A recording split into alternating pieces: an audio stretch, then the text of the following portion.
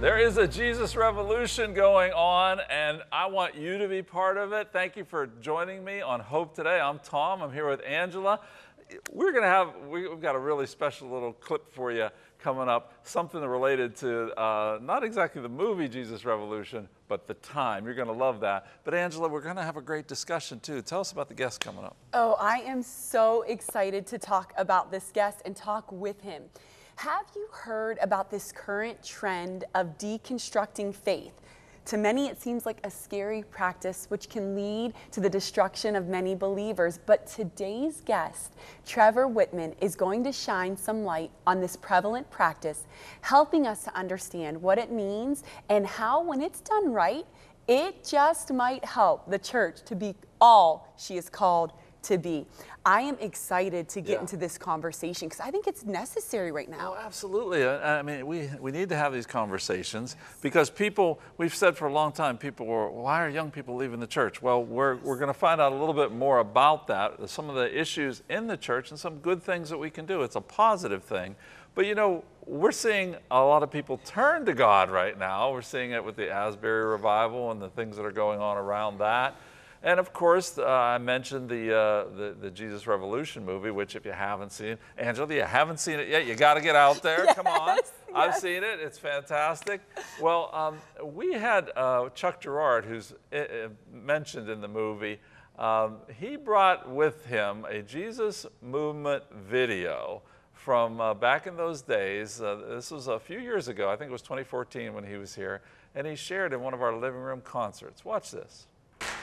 All right. Well, we're having a lot of fun here, reminiscing about the good old days, but this new, better days ahead of us. Right? We're not done yet.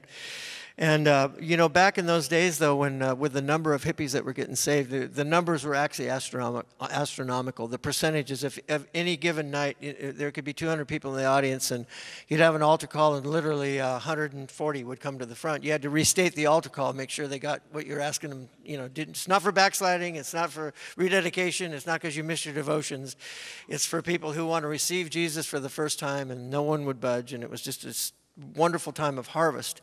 So a big dilemma, where do you baptize this many people? And so Calvary Chapel has historically never had an actual baptismal within the church.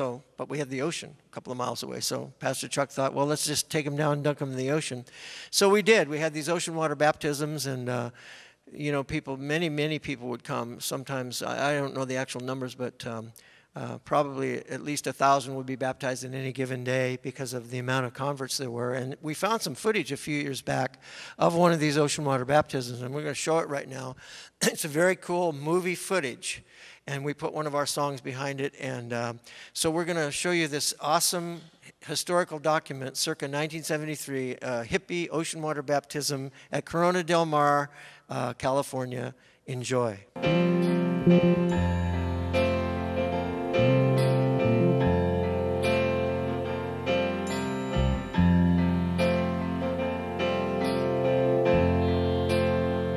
Save the sadness for another time. Save the words for a song that rhymes. Save the crying for the ones who've lied, who've missed all the meaning, and their souls have died. Feel the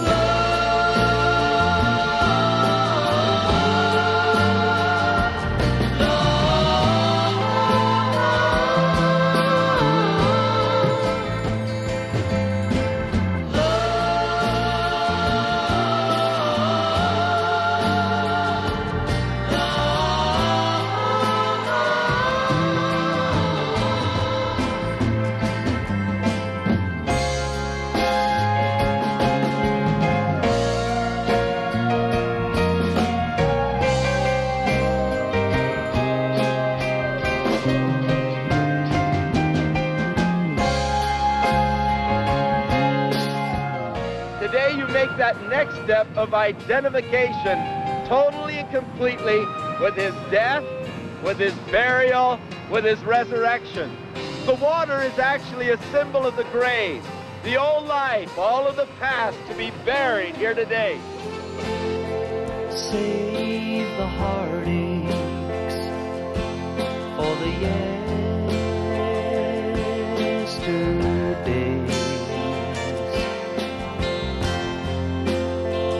Now's the time to change our foolish ways.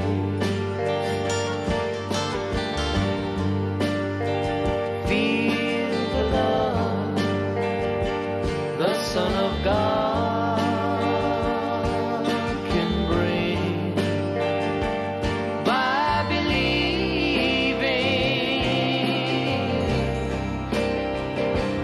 by receiving Him. Feel the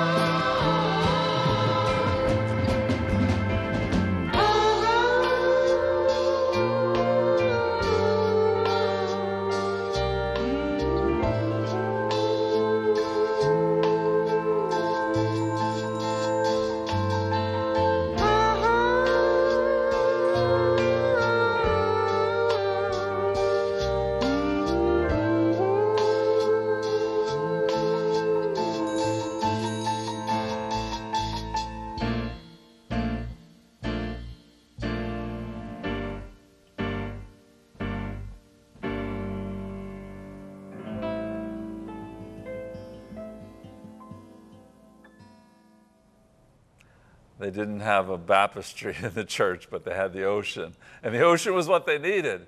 All those people, Angela, coming to God, coming out of the hippie movement, coming out of the partying, coming out of having no hope, seeing no life in that, coming to the author of life. Yes, it's powerful, Tom, and I really do feel like we're beginning to see that here now. You know, You went in to this Asbury, I didn't you? did. I went to Tell me about Asbury. that. It was beautiful. A lot of what I think everyone says who experience it, it's kind, it's God's gentleness, His goodness, His love.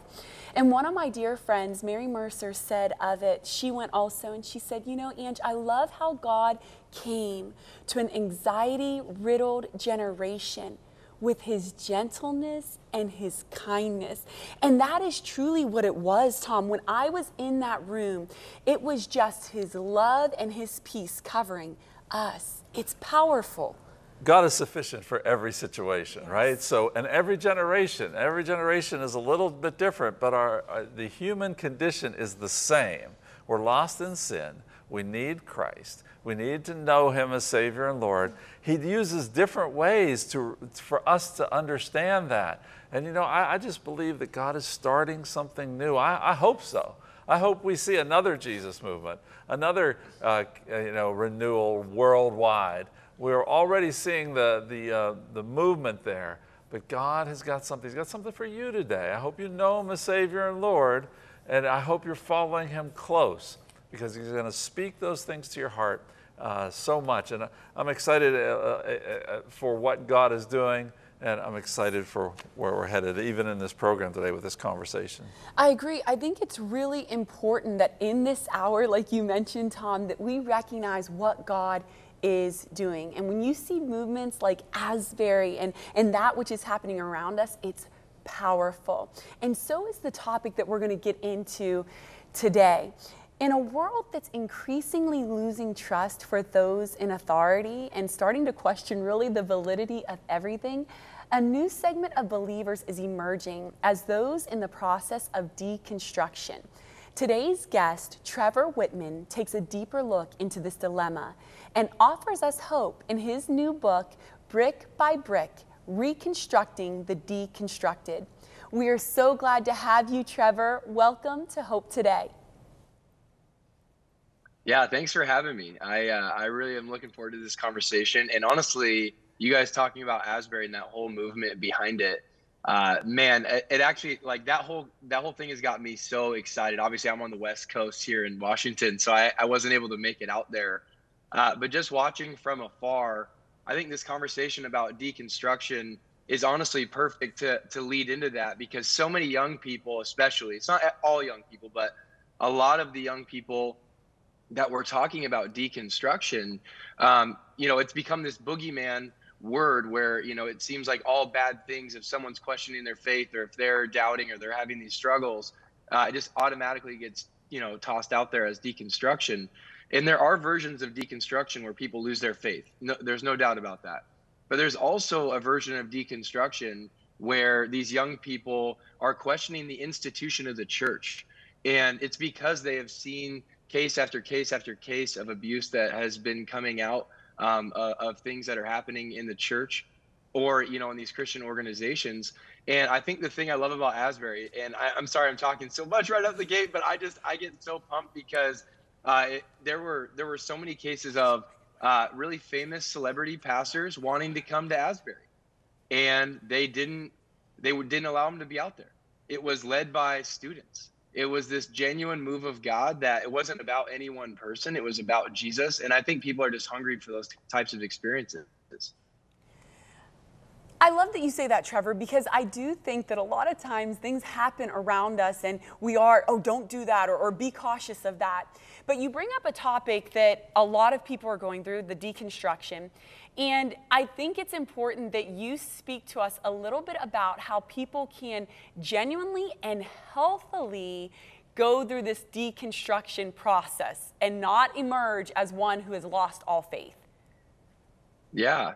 And thank you. Yeah, that's a great question, Angela. So for me, when I'm looking at it, and I talk about this in the introduction of my book, we've all developed the worldviews that we have through the people in our lives, right? So how we were raised, who raised us, what kind of school did we go to? What kind of economic situation did we grow up in?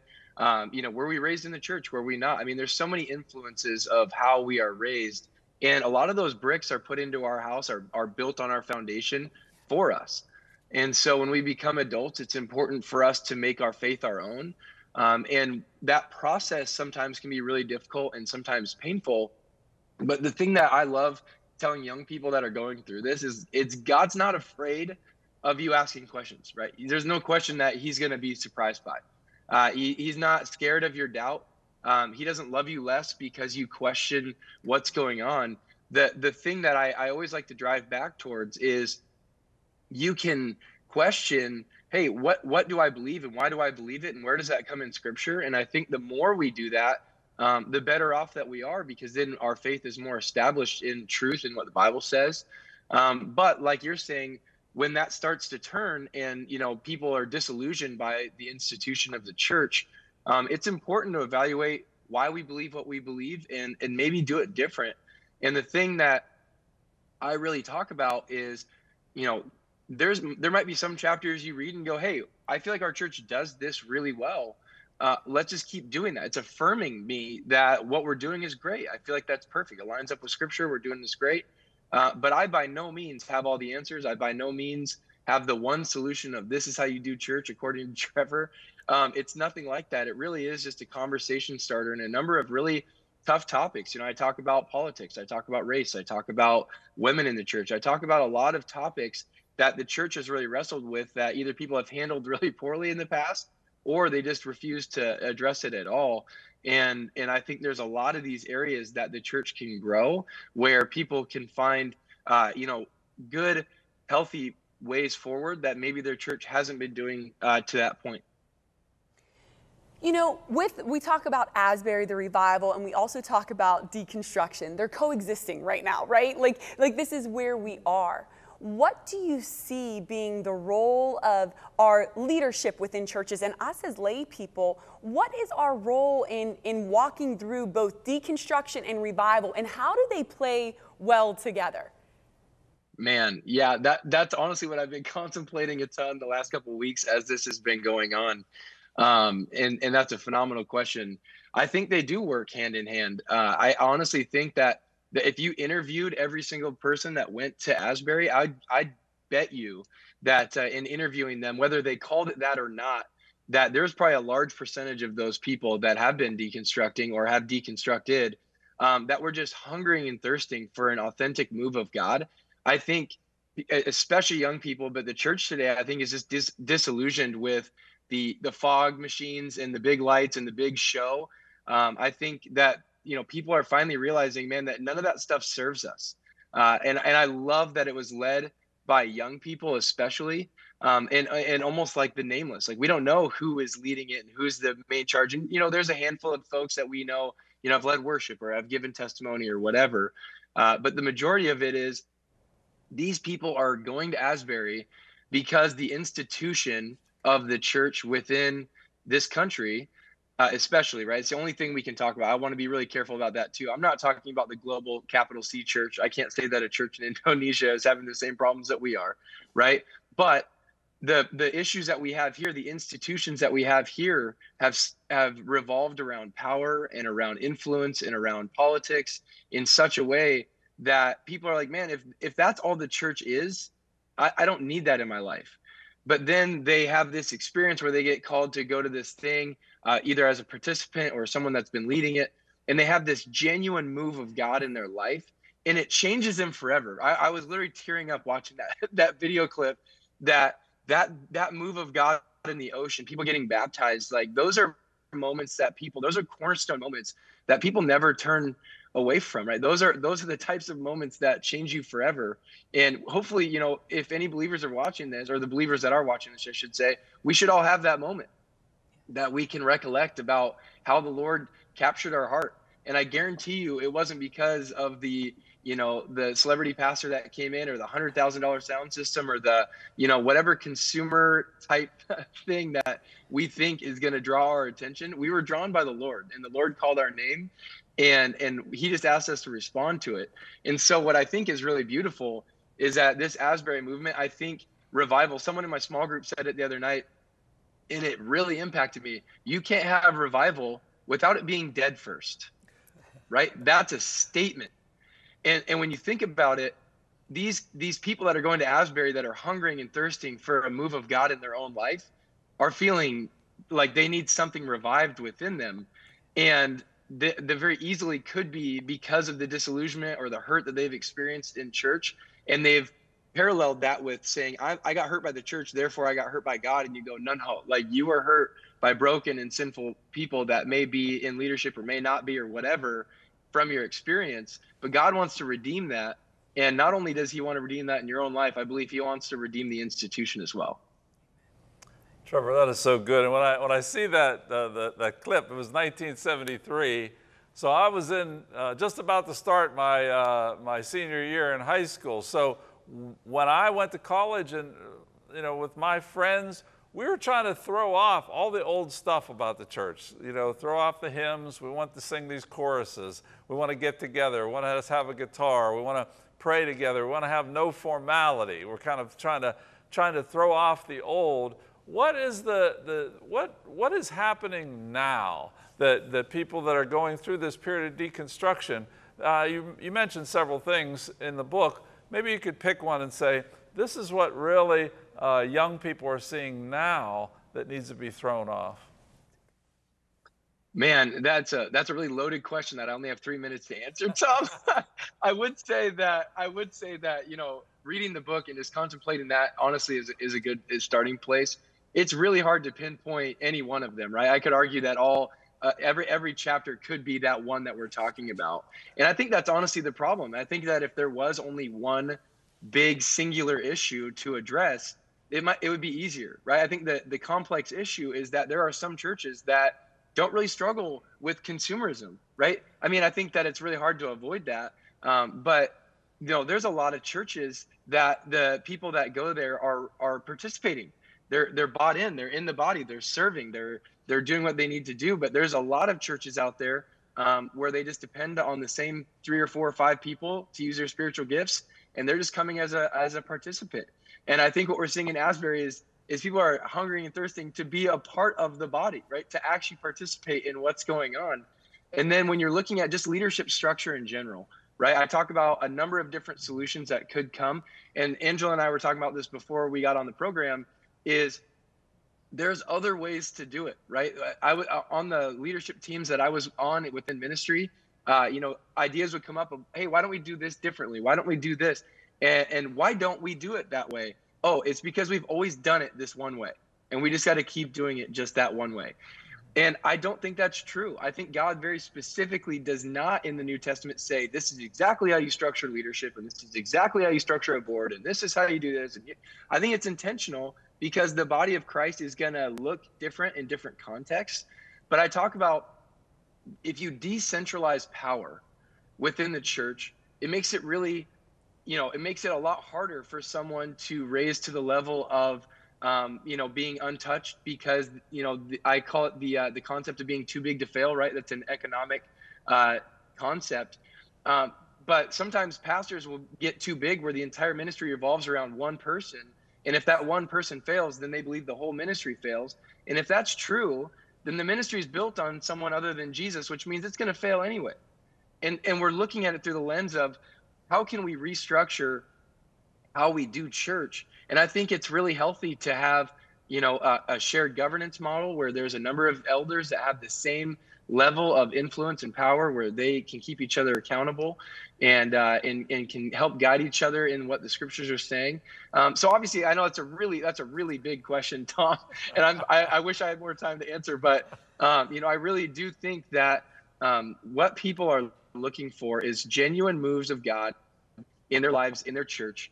And I think that if we can just have honest and transparent and vulnerable conversations with one another regarding the topics that I write about in Brick by Brick, that they're going to be able to evaluate what they're doing and seeing if there's any healthy ways for them to make adjustments for their church to become more and more like what God has intended it to become.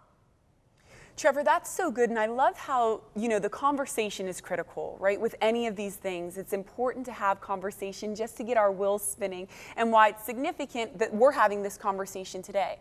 As lay people within the church, what is one other thing that we can begin to do to help shape that culture away from consumerism and into more of an Acts church that we see the disciples functioning in? Yeah, I think it's getting off the couch. I think it is you. I think it's you and I and every single person not being okay with treating the church like a movie theater, right? We are not going on a Sunday morning to be entertained. And one of the things I talk about in that consumerism chapter is, I think it starts with the approach that we have during the week. I think if we start spending time with the Lord during the week and start praying and saying, Lord, give me words to bring on Sunday morning. Give me a new song to sing. Give me an encouragement to bring. Give me a word of knowledge that I can bring to someone. And in that prayer time, in our time that we're spending with the Lord during the week, preparing our hearts to be active participants on Sunday, I think that's a really good starting place. And I think God will do a ton. You don't need a stage or a specific position to work with the Lord, right? Every single person has spiritual gifts to offer to the body that are going to be a blessing to people. It is so true. If we can all just come and bring what has been given to us. Trevor, thank you so much for sharing with us today. Thank you for helping to reconstruct that which is. And we pray blessings upon you and your ministry. Thank you. Wow. I mean, this is what we're talking about, Angela, is something real, something that the Holy Spirit. I love. I think it was Amy McPherson said that God is not the great I was; He's the great I am. Okay, so there's something real, something true right now for this time, and we need to remember that. We have a scripture for you: 1 Kings 18, verses 36 and 37. It says, at the time of the sacrifice, the prophet Elijah stepped forward and prayed, Lord, the God of Abraham, Isaac, and Israel, let it be known today that you are God in Israel, and that I am your servant and have done all these things at your command. Answer me, Lord, answer me, so these people will know that you, Lord, are God, and that you are turning their hearts back again. What a powerful scripture for what God is doing right now. How does that scripture hit you? I'm telling you, well, that He's doing it again. And it truly is his move and his touch. And I love hearing that from the Old Testament to the New Testament to today. God is awakening hearts again, Tom. I love what I always love about that scene is that that's where he prays for fire to come down. And he, you know, he didn't do anything to encourage. He actually poured water. He had water, lots of water poured over top of the sacrifice. So there was no doubt. We don't have to do anything except open the door of our life to God. Have you done that today? We can talk about all kinds of things about how the church should do things in a better way. And we need that conversation, how we need to be close to God. We need that conversation. But none of it matters unless you have made that initial opening of that door to your life. And it's very simple to do. You just say, Lord, come into my life and be my Lord and Savior. Forgive me of my sins. That's the main issue here, is that we are people who need to be forgiven. Forgive me of my sins. Come into my life and be my Savior and Lord. If you've never done that, do that today and begin to follow after the Lord. Call the prayer partner. The number is right there. You can call the prayer partner and say, hey, I want to begin following the Lord. I want to know what's really true. Angela, they can do that today. Absolutely. And maybe you're watching today and you're like, I know Jesus. As Trevor said, bring your gifts. Jesus talks after meeting the woman at the well, and he says, look to the hills, to his disciples. Look, the fields are white with harvest. God has so much he wants to do through you and around you. And you may be the very conduit he uses to bring hope, encouragement, and salvation to those around you. His gospel is good news, so share it today with those you work with, who are in your family, and those that you may not even have met yet at the grocery store. We pray that today is filled with hope for you and hope for everyone around you as you go into this earth and into this world, sharing his good news that he is love. On tomorrow's Hope Today, explore the last days of Anne Frank and discover how her faith made an impact. Author and historian Dr. Johnny Teague takes us through the final months of Anne Frank's life and how her faith played a crucial role in her story. Don't miss tomorrow's Hope Today.